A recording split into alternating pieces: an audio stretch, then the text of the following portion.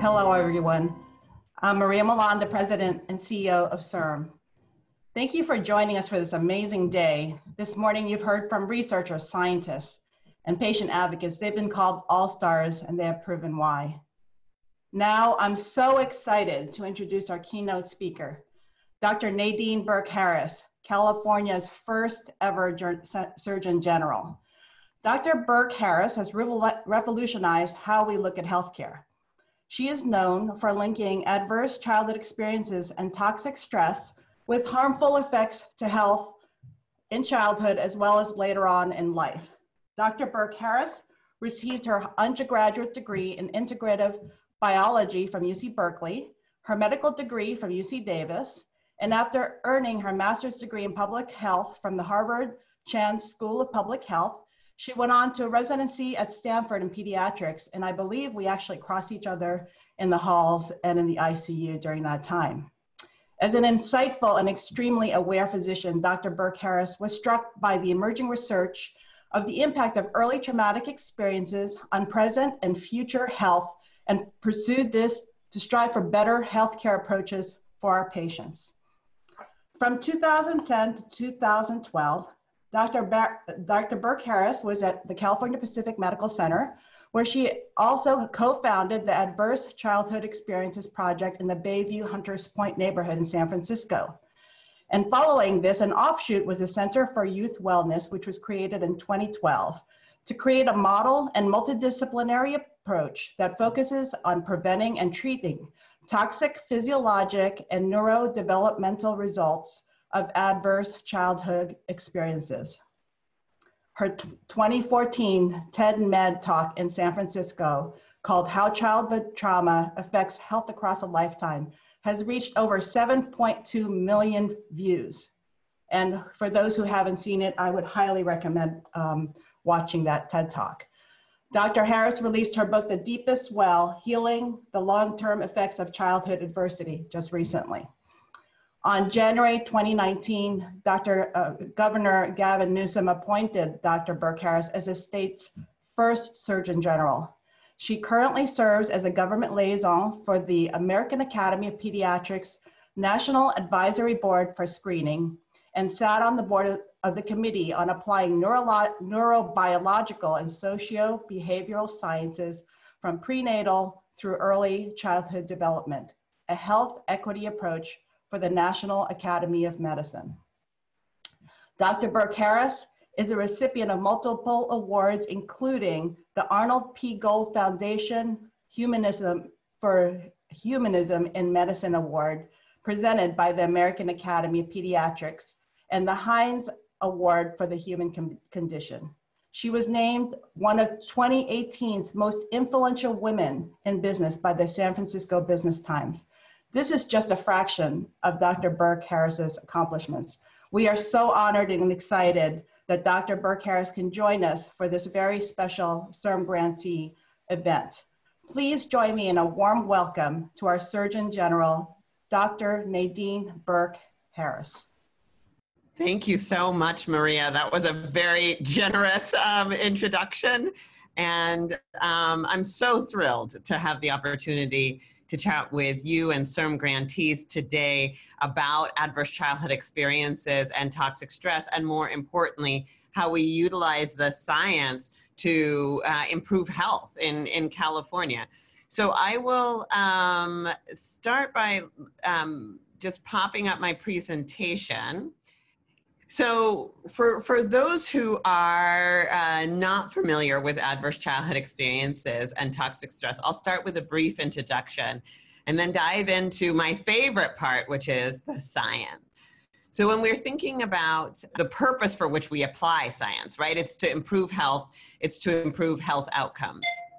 And in early 2019, when I was sworn in as California's first Surgeon General, there were three real areas of focus that the governor and I agreed on in terms of areas where I would do a deep dive to tackle. And those include health equity, early childhood, and this issue of adverse childhood experiences and toxic stress. And for those who are unfamiliar, or just as a refresher, even for those who are, The term adverse childhood experiences really came from a landmark study that was conducted by the CDC and Kaiser Permanente in 1997. And in that study, they asked 17,500 adults about their history of 10 categories of adverse childhood experiences. And these include physical, emotional, or sexual abuse, physical or emotional neglect, or growing up in a household where a parent was substance dependent, mentally ill, incarcerated, where there was parental separation or divorce, or intimate partner violence. And what they found in this landmark study were two things that were really game-changing. The first was that adverse childhood experiences are incredibly common. So in that study, 2/3 of participants had experienced at least one ACE, and 1 in 8 folks had experienced 4 or more. Since then, the state of California has actually started tracking this information in a systematic way as part of our behavioral risk factor surveillance data that we report to the CDC. And statewide, 62% of Californians have experienced at least one ACE, and 16% have experienced 4 or more ACEs. And we see that this prevalence is actually very similar across racial and ethnic groups. We see that looking at national CDC data, we see some slight increases in ACE prevalence among African Americans, Latinos, and also American Indians and Alaska Natives. But overall, what we take away, right, is that ACEs happen everywhere. They happen with every racial and ethnic group. They happen at every income level, although we do know that some populations have greater exposure and therefore greater risk. Now, the other thing that they found, in addition to the fact that adverse childhood experiences are incredibly common, was that there was a dose-response relationship between adverse childhood experiences and negative outcomes. And for many of us, right, and for some outcomes, that was kind of intuitive. It was really consistent with what we expect, especially when we think about for mental health. So when we see mood disorders, anxiety disorders, substance use, impulse control disorders, we see this dose-response relationship where the more ACEs an individual is exposed to, the greater their risk of having these negative outcomes. Similarly, we see the same for substance use. We see, you know, earlier onset of substance use and typically greater severity in a dose-response relationship. We actually see on a societal level the same dose-response relationship for homelessness. So this is data actually from Washington State showing, you know, the higher the ACE score, the higher the risk of homelessness. But the thing that was really surprising to many folks was that there was also this same dose-response relationship between adverse childhood experiences and some things that many people hadn't expected before. Things like heart disease, cancer, accidents, chronic lower respiratory disease, stroke, Alzheimer's, diabetes, kidney disease, right? And when we look at the 10 leading causes of death in the United States, having an ACE score of 4 or more is associated with dramatically increased risk for 9 out of 10 of the leading causes of death in the US. And when we look at the cost to the state of California, right? So last year, I and my team published an article that was looking at the cost of ACEs to the state of California from only 8 health conditions, right? So it didn't, for example, it didn't include Alzheimer's. It didn't include, you know, kidney disease, right? But just from 8 health conditions, the annual cost to the state of California was $112.5 billion per year. That's over $1 trillion in 10 years. So we see that adverse childhood experiences not only have a substantial impact in terms of morbidity and mortality, right?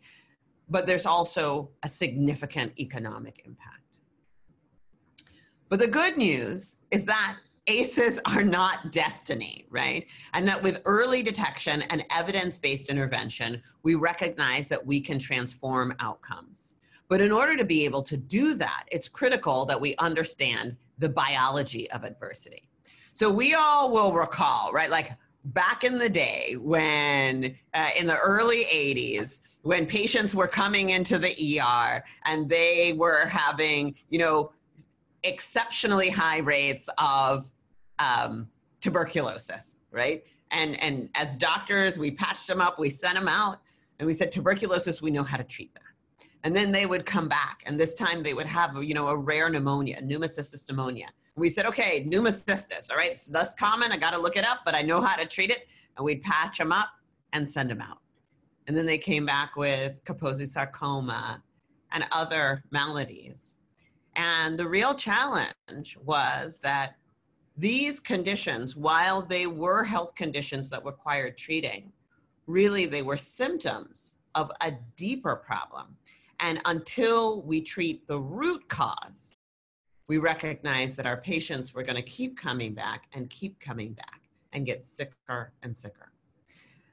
But when we were actually able to target the root cause, the molecular cause of the problem, right, which was not only a virus, but a retrovirus, when we were able to identify antiretrovirals, what we see is that the death rates from HIV/AIDS dropped dramatically.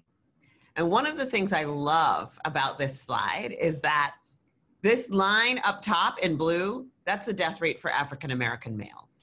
This next line in red is the death rate for Hispanic males. The orange line is African American females. And I think for many of us, when we are thinking about doing basic science research, clinical and translational research, right? Many folks don't, that's not the first thing that comes to mind when they think about health equity. But when we truly target the root cause and we are able to dramatically improve outcomes, we see the greatest benefit to the communities that are most severely affected.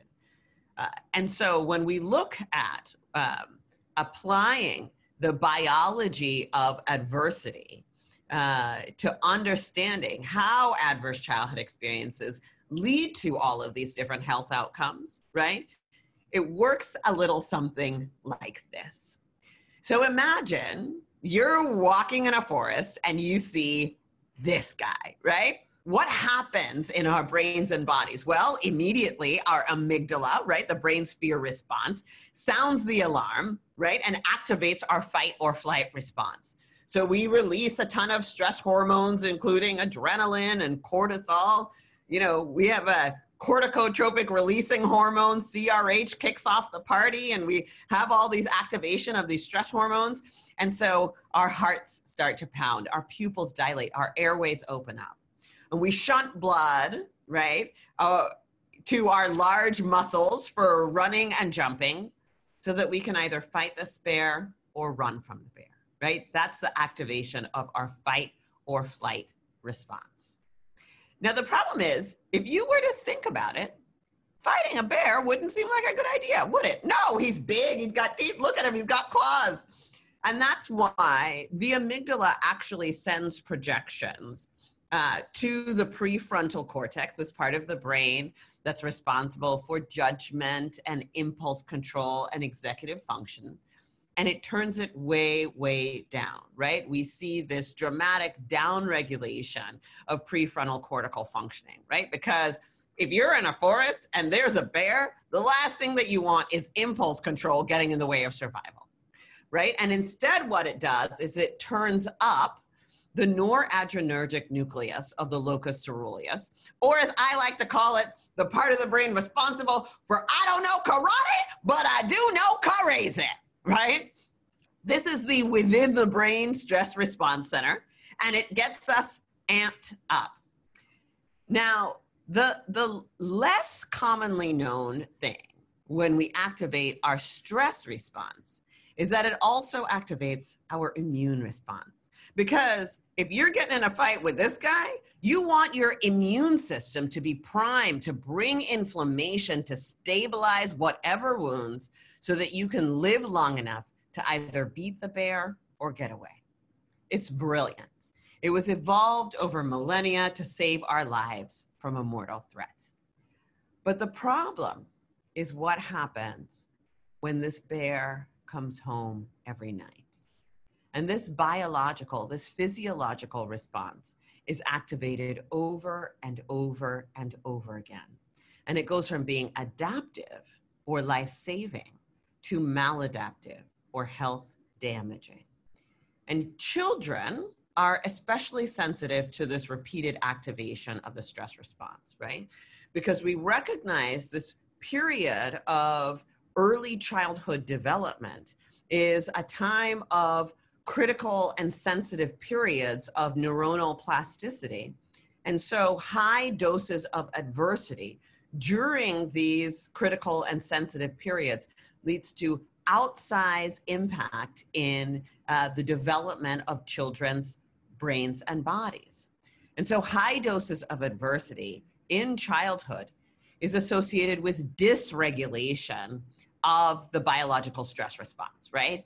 The sympathoadrenomedullary axis and the hypothalamic pituitary adrenal axis, our SAM and HPA axes. And what we see is they can become overactive and have difficulty turning themselves off, right? So we lose feedback inhibition of the physiologic stress response. We see overactivation of the amygdala, and in fact, we can see structural and functional changes in the amygdala. We see inhibition of the prefrontal cortex, which results in impaired executive functioning. We see toxicity of the hippocampus, right? So high doses of cortisol is neurotoxic to hippocampal neuronal cells. And that leads clinically to difficulty with learning and memory. We see changes to the ventral tegmental area of the brain and the reward center, the nucleus accumbens, right? Which is associated with altered reward signaling and increased risk of engaging in risky behaviors. So we saw previously increased risk of substance dependence, et cetera. But immunologically, we also see increased inflammatory mediators and markers of inflammation and inhibition of anti-inflammatory pathways, which lead to increased risk of viral infection, certain bacterial infections, and chronic inflammation. On the hormonal level, we see long-term changes in ACTH, adrenal corticotropic hormone, cortisol, adrenaline, and other hormones that lead to increased stress activation in the body. We see changes in growth hormone, thyroid hormone, pubertal hormones that can lead to changes in growth and development, as well as metabolism and puberty. We see changes in leptin and ghrelin, which are hormones associated with appetite and satiety that lead to increased risk of overweight and obesity. And ultimately, when we think about it, right, like if you're exposed to early adversity, we get it. But once you're a grown-up, right, like once you're old enough to leave the house, why do we see these long-term changes in health risks, right? Increased risk of cardiovascular disease, increased risk of stroke. Well, what we see is that changes in the way our DNA is read and expressed, right? Changes in epigenetic regulation, alterations in DNA methylation and histone modification lead to changes in the way our brain and our organ systems subsequently respond to stress. It leads to changes in the way they're wired to respond to stress. And finally, we see erosion of our telomeres, right? Those bumpers on the ends of our DNA that protect our cells from wear and tear leads to premature cell death and altered cell replication, increasing risk of disease. And so we now understand that when we see this early life adversity that is influenced by protective factors as well as predisposed vulnerability, this leads to long-term changes in neuroendocrine, immune, and genetic regulatory functioning, right? That then has clinical implications in terms of increased risk for endocrine, metabolic, reproductive, and lots of different physiologic derangements and increased risk of negative health outcomes. And one of the things that was a real question that people asked was, wait a minute, so if you have early adversity, why are there, you're telling me that it's, double the risk of ischemic heart disease, 3 times the risk of chronic lung disease, 2.5 times the risk of stroke. But we now understand that this toxic stress mechanism, the dysregulation of the stress response, right, is this common pathway by which lots of different types of early adversities, whether it's abuse or neglect or having a parent who's mentally ill, right? That leads to a common pathway of dysregulation of the stress response that then, buffered by protective factors or through mechanisms of predisposed vulnerability, can lead to a range of physiologic outcomes. And so we see that although the original ACE study was done in adults and really looked at adult health outcomes, including those 9 out of 10 leading causes of death, which I showed earlier, we recognize that the signs and symptoms of toxic stress are evident as early as infancy, right? So in babies, we see, developmental delay, growth delay, failure to thrive, sleep disruption. In school-age kids, we can start to see increased risk of asthma, pneumonia, viral infection, atopic disease, learning and behavior difficulties. And then in adolescence, we see more increased risk of obesity, diabetes, headache, abdominal pain, and then substance use, teen pregnancy, pubertal changes, hyperthyroidism, etc. And one of the things that we recognize is that this toxic stress physiology can in fact be handed down from generation to generation through this some of these epigenetic and stress signaling pathways, right? And so mom's own history of ACEs, the adversities that a mom experiences in pre-pregnancy, right, before she's 18, actually affects her risk of perinatal and pregnancy outcomes, from preeclampsia to impaired fertility, altered microbiome, affecting pregnancy intention, maternal risk behaviors, maternal chronic diseases like diabetes and obesity, and increases the risk for fetal loss, preterm birth, and low birth weight. So now that we understand the mechanism, we understand the biology, right? The thing that I get so excited about is that we have the opportunity to use the science to break the cycle. So how do we do that? Well, first, one of the things that's critically important is recognizing risk factors for toxic stress, right? That while adverse childhood experiences are risk factors for toxic stress, other risk factors for toxic stress also exist, right? ACEs are not the only risk factors for toxic stress. So things like racism and discrimination also can lead to a dysregulated stress response, poverty. And now we're recognizing that the pandemic is not only increasing ACEs, but it's also reducing the buffering factors that can reduce the impact of those ACEs, therefore increasing the risk of developing the toxic stress response. Because when we look at the definition of the toxic stress response, as initially elaborated from the National Scientific Council on the Developing Child, and most recently just updated by the National Academies of Sciences, Engineering, and Medicine, we recognize that it happens on a spectrum, right? So our stress response is characterized into the positive stress response, the tolerable stress response, and the toxic stress response. And the positive stress response is that normal and healthy response to an immediate stressor. It involves brief activation of the stress response with brief elevations in heart rate, blood pressure, and hormonal levels.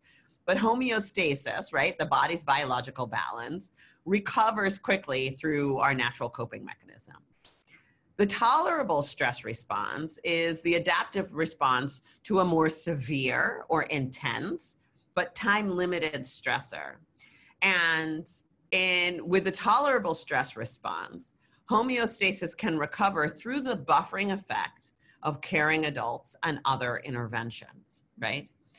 But it's when we don't have those buffering effects and when the stressor is not time limited that we see prolonged allostasis, right? The change in the biological baseline that establishes the chronic stress response, where we see changes in brain architecture, we see changes in the structure and function of the brain and developing organ systems in a way that increases the risk for morbidity and early mortality. So when we understand that, right, if we dive a little bit more deeply into what is it about? So I'm just going to go back for a second. Like, it's really clear. In fact, the National Academies of Sciences, Engineering, and Medicine just issued a whole consensus report about this in 2019, right? About the powerful effect of the buffering caregiving and other interventions to mitigate the toxic stress response. So what is it, right? As we dive a little deeper, because again, when we understand the mechanism, then we have opportunities to deploy this science in service of healing patients who are experiencing a toxic stress response. So one of the things that we know about supportive relationships, right? It works on several different levels. It works on the psychological and developmental levels in terms of safety signals and positive relationships.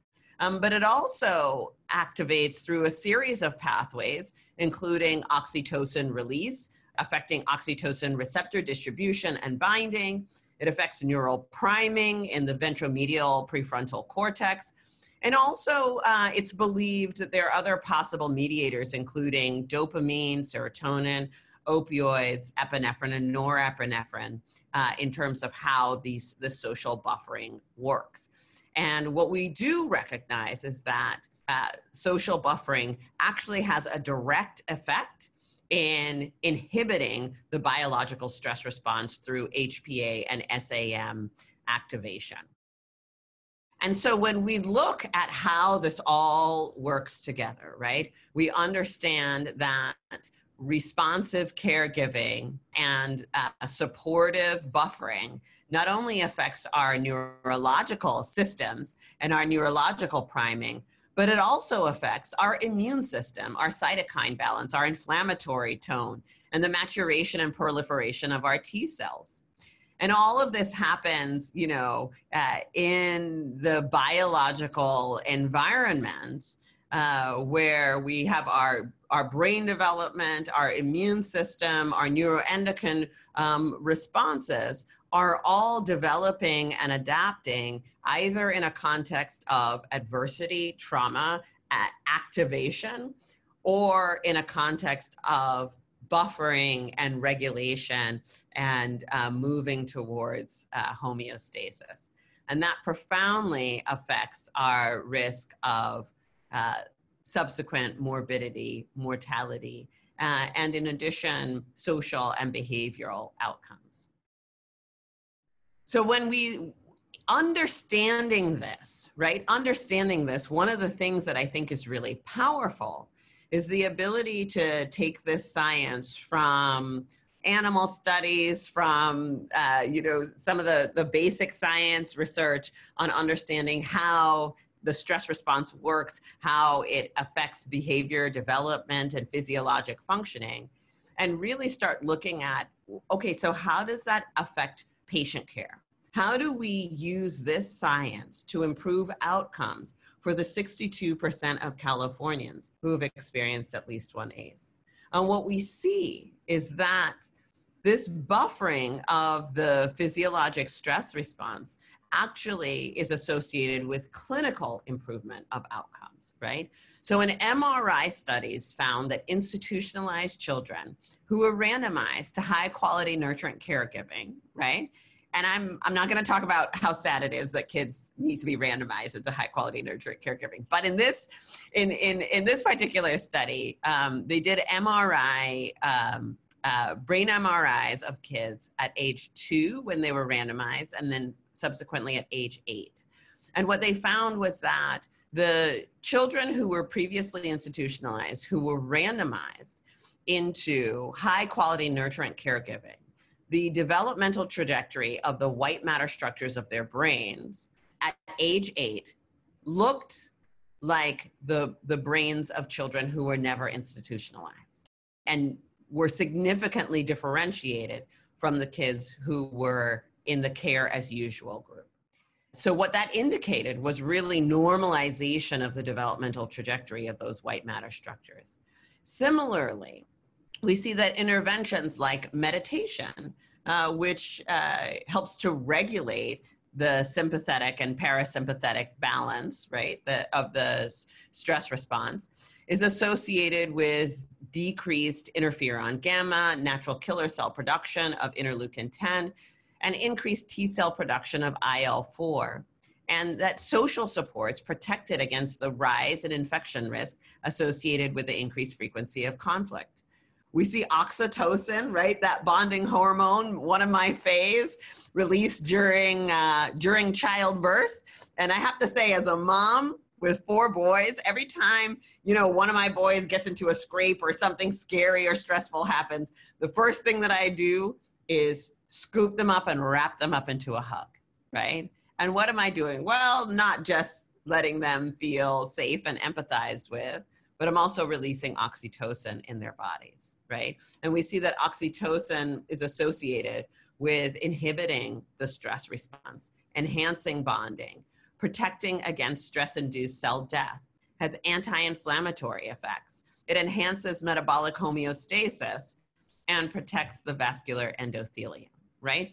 So all of the kind of the opposite of everything that the toxic stress response does, oxytocin seems to be an important part of regulating or reestablishing that homeostasis, and really has the contradictory effects. Research from McGill University found that nurturant caregiving, again, was also associated with epigenetic changes. So they actually did, now a very famous study in rats, and they had rat pups. And a little while after the rat pup was born, they'd had a research assistant go in and handle them and stress them out. And what they found was that some of the rat moms did lots of nurturant caregiving, lots of licking and grooming and nursing, and some rat moms not so much. And the rat pups that received lots of nurturant caregiving, when they got older and they had tests of how intrepid they were, their stress tolerance, their ability to navigate a maze, so some of their cognitive and executive functioning tests, and they performed better on these tests, right? They actually looked at the feedback inhibition of their biological stress response of their HPA axis and found that their HPA axis actually turned itself off, had more normal feedback inhibition. And what they found was that this was strongly associated with the epigenetic markers that were associated with the nurturant care. And then the fascinating thing that they did, and I will say, I think that maybe Michael Meany and his colleagues have been watching too much Lifetime television, but they switched those rat pups at birth, right? And what they found was that for the pups that were raised, the pups that were the biological offspring of rat moms that did not do lots of nurturant caregiving, but they were raised by a foster mom who did lots of nurturant caregiving, they performed better on these tests of executive functioning.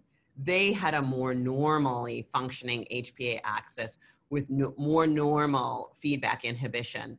And when they looked at their epigenetic regulation, it was the markers of their rearing mothers, not of their biological mothers. So we really, that was a really powerful example of how nurturant caregiving can be associated with epigenetic changes. And so when we look at this research, in animal studies, in vitro studies, clinical studies, but when we then translate that to population-based studies, right? And we look in populations around the presence of these buffering factors, right? What we see is that even for those who have high ACEs, right, the presence of all of the buffering care assets, and they looked at a bunch of them, including having a trusted adult and a number of these buffering caregiving factors that help to reduce the stress response. They also found that it reduced the prevalence of total childhood poor health, including asthma, allergies, headaches, digestive disorders, and school absenteeism from 59.8% to 21.3%.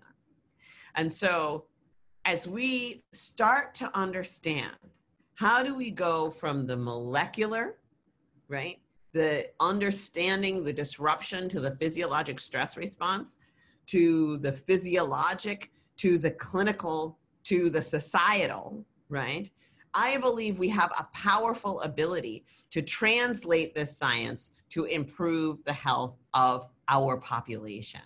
And as California's first Surgeon General, I have set a bold agenda to cut ACEs and toxic stress in half in a generation. Now, that sounds incredibly ambitious. However, it's not pie in the sky.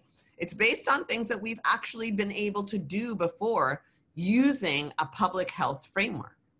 So, for example, when we look in the United States, between 1996 and 2016, right, 20 years, that's one generation, we cut the prevalence of teen smoking from 25% to 3.6%. And we did that in 20 years.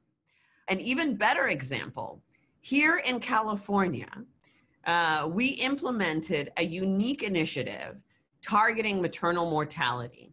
And with this initiative, the California Maternal Quality Care Collaborative, through systematic efforts to determine the sources of maternal mortality and establish protocols to train our providers on how to respond in a uniform and evidence-based way, we reduced maternal mortality in the state of California by 55%, while maternal mortality continued to rise, right? This is red line here, continued to rise nationally.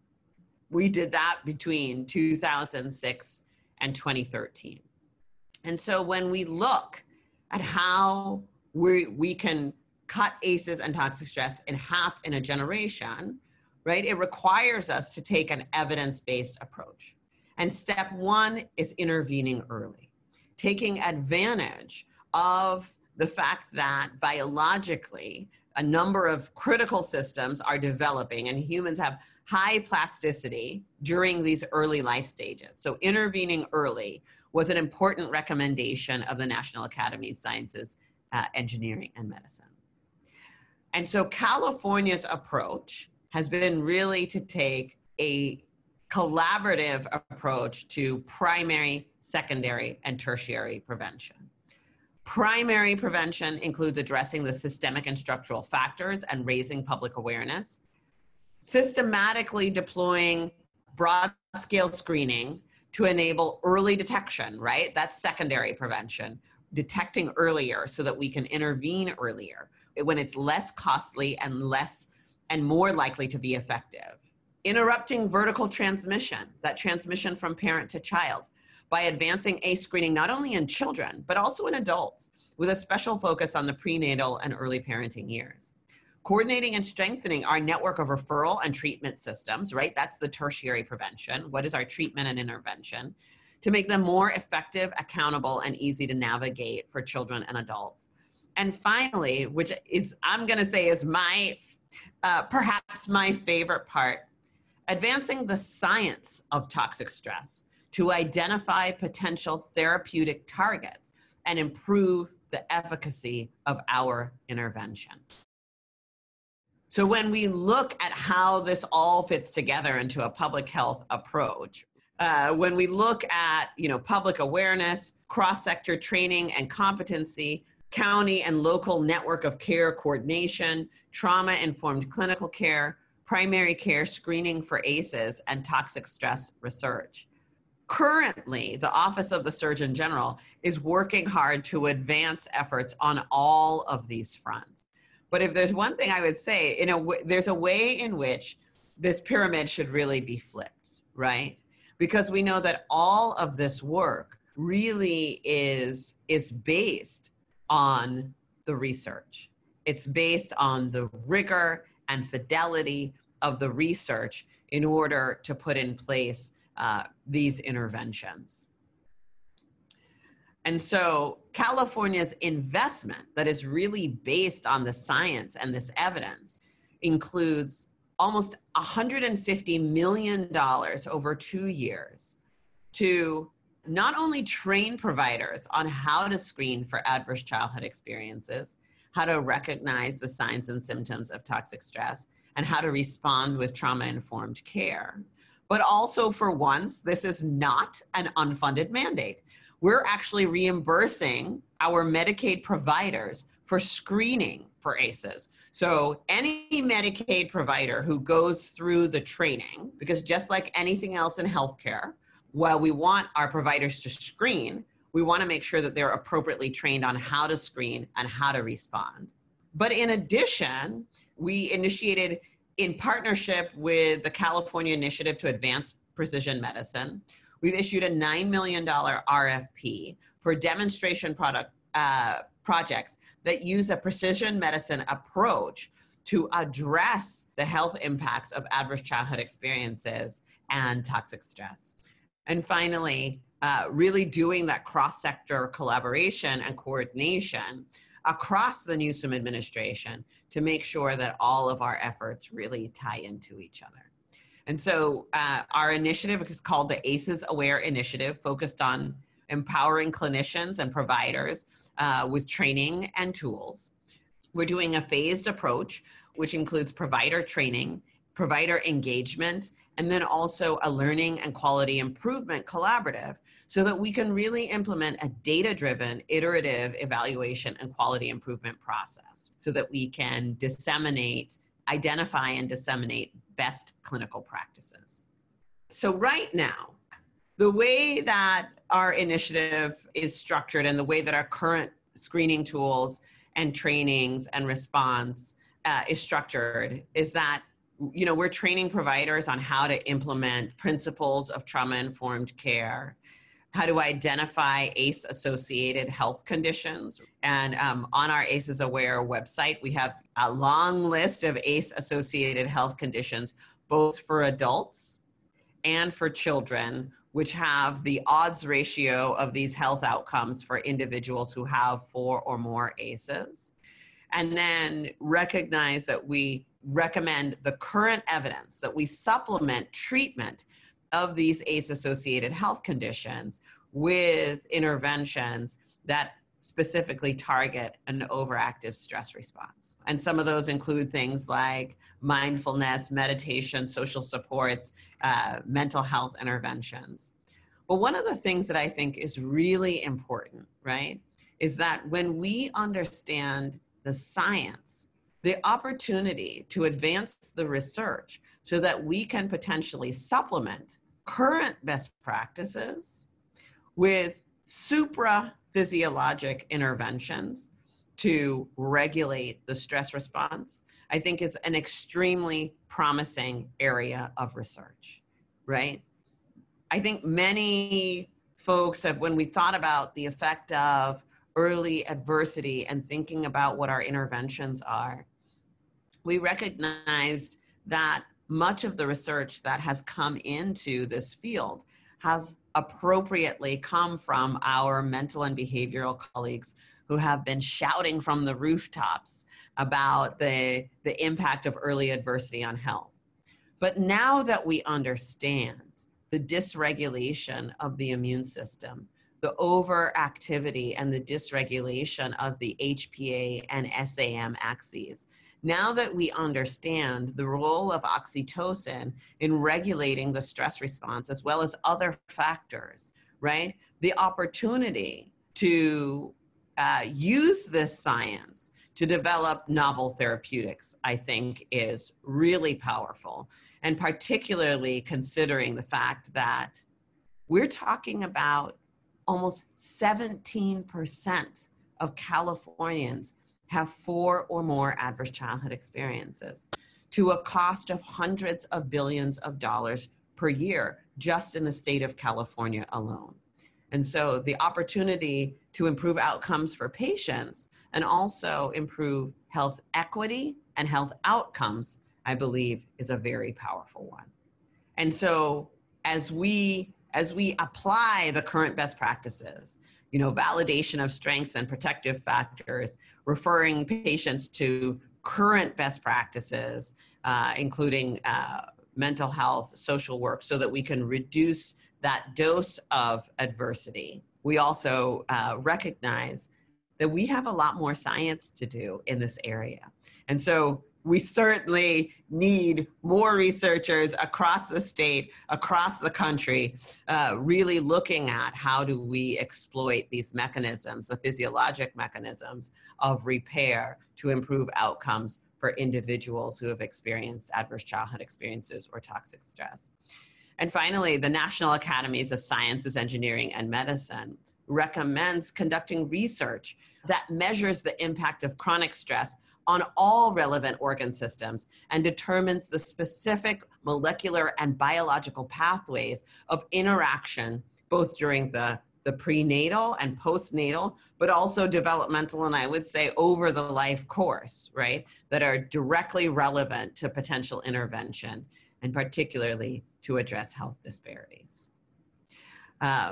So coming up later this fall, my office will be releasing the Surgeon General's report on adverse childhood experiences and toxic stress, because I believe that with all hands on deck, as we are, harnessing and galvanizing the time and talents of our primary care providers, our community partners, but also our mental and behavioral health partners, our cross-sector partners, and also our research partners, right? As we're advancing the science, I believe that when it comes to the issue of adverse childhood experiences and toxic stress, we have the opportunity to see this dramatic reduction, right, over the next 2 decades in a generation, just as we saw with cigarette use, just as we saw with maternal mortality,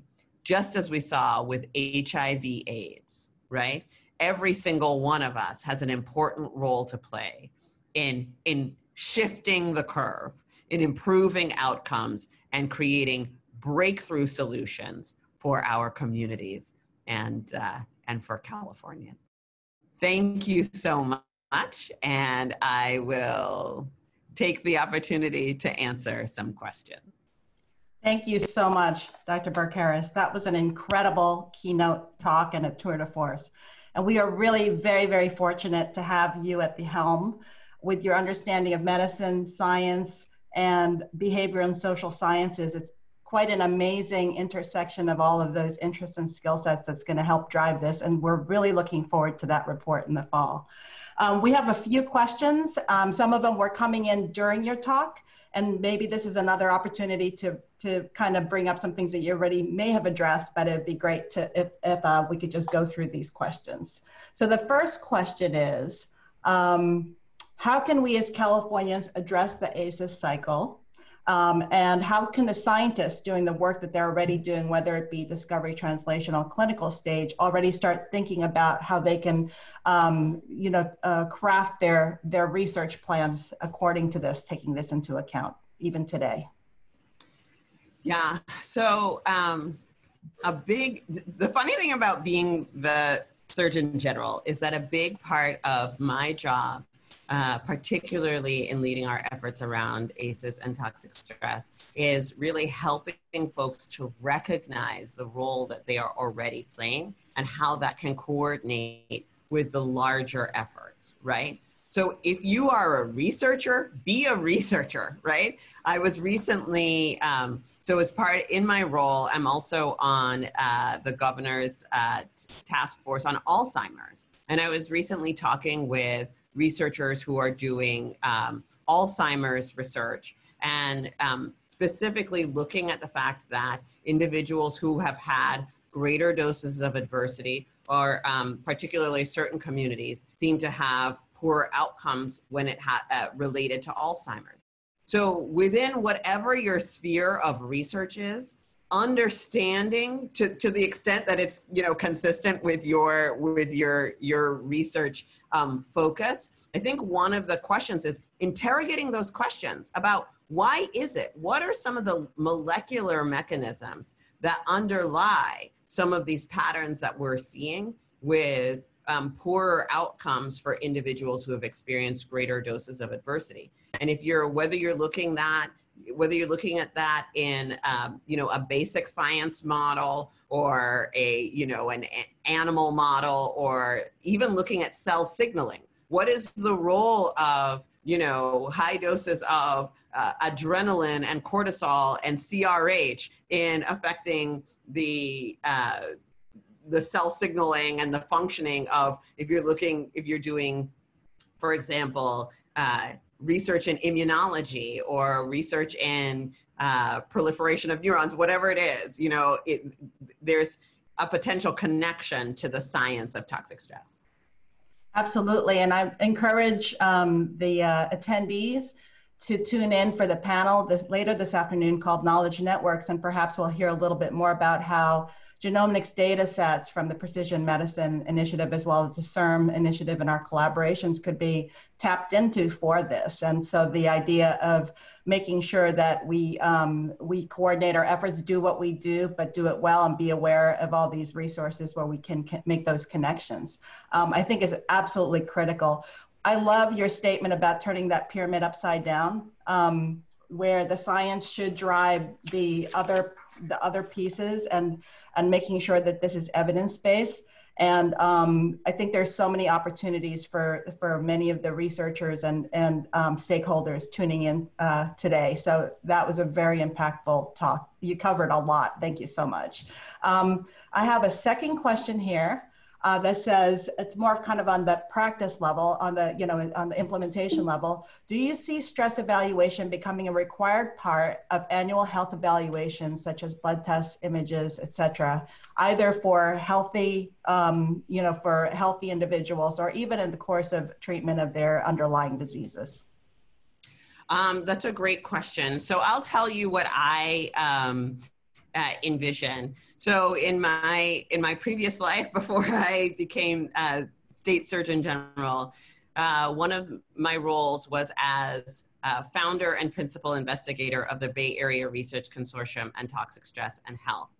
And we did a randomized controlled trial looking at ACE screening, and then also looking at biomarkers for toxic stress, right? Because one of the biggest challenges that we have right now is that despite everything that I've just shared with you, we don't have agreed upon clinical diagnostic criteria for toxic stress, right? And so right now, the strongest proxy that we have in terms of really having a very rigorous evidentiary basis is the ACE score in terms of cumulative adversity, right? We have very large data sets with hundreds of thousands of folks, internationally heterogeneous population, that say, okay, if you have 4 or more ACEs, your relative risk of ischemic heart disease, is 220%. But one of the things that's really important is a question of, that may be true on a population level, but what does it mean for me? If I walk into my doctor's office and my ACE score is 4, how does my clinician interpret my health risks, based on my my physiology, right? My predisposed vulnerability, and then also whatever protective factors I have. And so really understanding, I think biomarkers for toxic stress is really the place, is where we're going in the future, to say it is fast and easy for us to screen everyone for ACEs, right? But for those who do have a high ACE score, right? Then how do we do a deeper dive in understanding their physiology and what their actual health risks are? And also the question is, how is that toxic stress showing up in their bodies?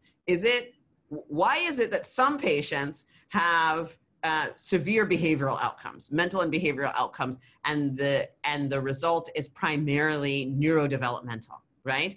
Whereas some patients develop autoimmune disease, right? Some patients get Crohn's. Some patients develop asthma, right? For a child who has 4 more ACEs, they're twice as likely to have asthma.